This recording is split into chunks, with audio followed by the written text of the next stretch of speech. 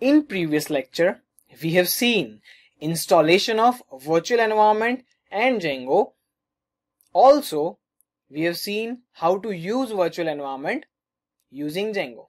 In this lecture, we'll see how to create a project or app using Django. So, we have installed Python.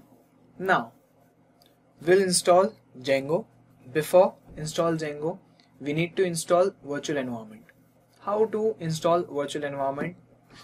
As we can say that virtual environment provides us a environment, as its name suggests, virtual environment. It provides us environment virtually, and we can install our Django in the virtual environment. So let's start. This is a path where virtual environment stands, but let me first. So here we can install virtual environment by following command. So here we can install virtual environment by following command. This is our virtual environment name, Django env, and this command is used to install our virtual environment. So we have installed our virtual environment in the Django folder. Now we should activate the virtual environment, and then after we should install our Django very easily. So this will provide our Django the whole virtual environment. So first let me go to the path. Django env is our virtual environment name. Then after we can activate it by the following command. By this command we can activate it easily. So let me activate it, script, and then activate. So this is how the virtual environment, you can see the virtual environment is activated. Now we are in our virtual environment, so we can install Django very easily by the following command. Now we can install our Django very easily. Yeah, install Django. We are in our virtual environment, yes. Now we can install Django by following command.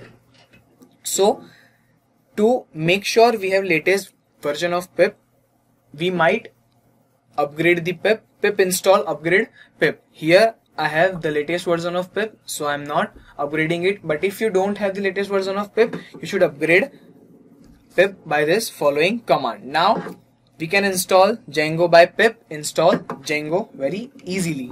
By pip install Django. Just make sure that you are in your virtual environment, and then write this command pip install Django. You will see the screen like that. This screen is installing Django in our virtual environment. After installing the virtual environment, you can start your own project by the following command, creating a project. But first, to make sure the Django is installed, you need to check the version of Django. So by following command you can see the version of Django. Here I have got the version Django 1.11.9. You can check the version by the following command. Now we have Django installed, we have Python installed. Now we can move further to create our first Django application.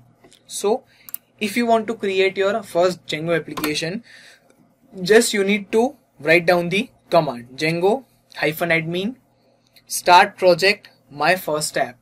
This is your first app name. This will create a folder called my first app in your specified path in the current directory. Then let me first create,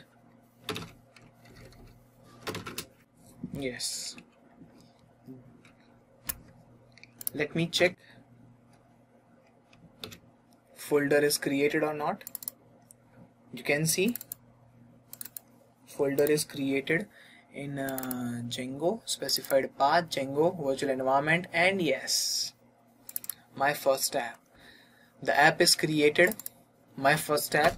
This is the by default files that Django provides us, as we have discussed the features of Django, and just go to the my first app directory and yes, cd my first app.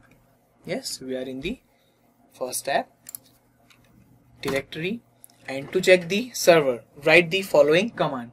Yes, we can check the server that our Django is started or not. Yes, python manage.py, it is a file which runs the Django, and run server. Yes, our server is started. Just type the URL 127.0.0.1 colon 8000. Hooray! Yeah, it worked.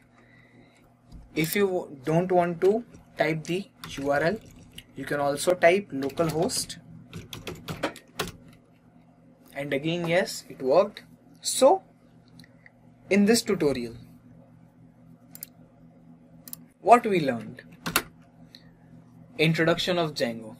In introduction of Django, we have a whole Django introduction, and features of Django, advantages of Django, why do we use Django, and usage of Django. Not only that, but also we have installed Python and Django as well with our virtual environment. So we have created our Django's first app.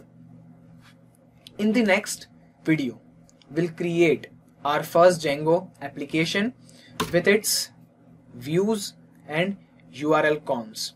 In the next topic, what we learn? What are the Django views and URL cons? So, without a further ado, see you in the next video. In this lecture, we have seen how to create a project or app using Django.